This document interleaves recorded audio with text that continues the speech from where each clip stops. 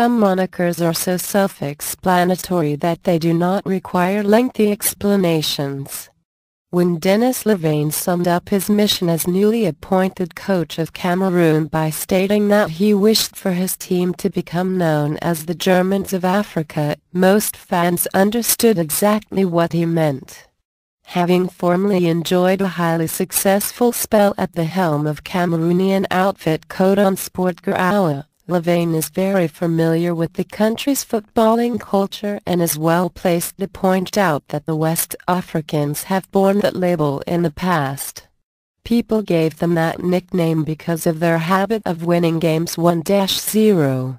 In 2002, they won the Cup of Nations without conceding a single goal, he told FIFA.com. Since the 2008 edition of the CAF Africa Cup of Nations, in which they lost to Egypt in the final, the Indomitable Lions no longer strike the same fear into the hearts of opponents. To make matters worse, rumours of internal strife within the dressing room have circulated constantly. Brought in to rejuvenate the ailing African side the day after former coach Javier Clemente had been released from his duties, Lavagne remains optimistic about the future, and is dismissive of talk of disruptive influences. "Since I got here, I've not seen any sign of dressing room unrest.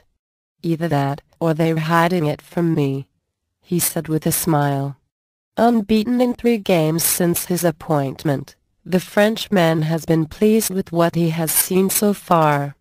At the Marrakesh tournament in November, you could see how closely they were working together on the pitch, how good the atmosphere was within the squad, and how well organized things were. "After everything I'd heard, it was a big surprise," he said. Fighting spirit following a draw with Angola in December, the Cameroonians came close to slipping up in February in their opening qualifying match for the 2013 Africa Cup of Nations, due to be held in South Africa.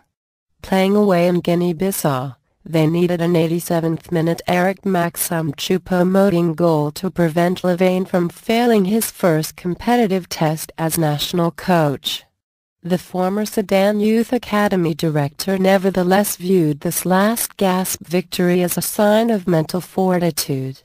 "We didn't have much time to prepare for the match, we held just one training session the night before.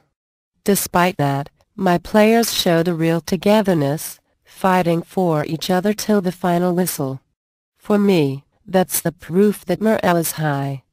This team hasn't lost for 7 matches. And I'm happy, in spite of the flack we've received back home. There will always be people who criticize because it fits their own agenda," he said. Cameroon teams were always capable of battling to win a game, even when they weren't playing well. "It's a part of their makeup that they lost recently, so we need to retrieve that quality." Denis Lavagne, Cameroon coach: "I knew that beforehand and it doesn't really bother me, because I believe that we're on the right track," continued Lavagne, who is keen to see his players again at the next squad get-together in May. "We'll then have 10 days to get ready for our 2014 World Cup qualifiers in June, which should give us enough time to work on some finer points. We've got a new fitness trainer, and because of that, some brand new working methods. The overall goal is for the players to feel as fresh as possible out there on the pitch," said the Buzzier's native. "We mustn't forget that this group is still young.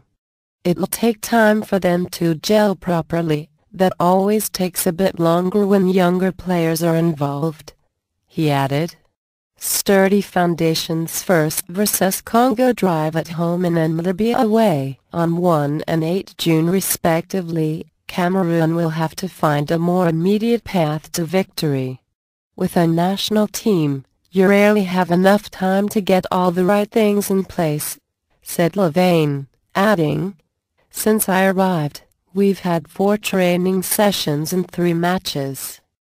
The compatriot of Paul Ligon, who resigned after his team's disappointing 2010 FIFA World Cup South Africa campaign, has followed in the footsteps of his predecessors by lowering the average age of the squad.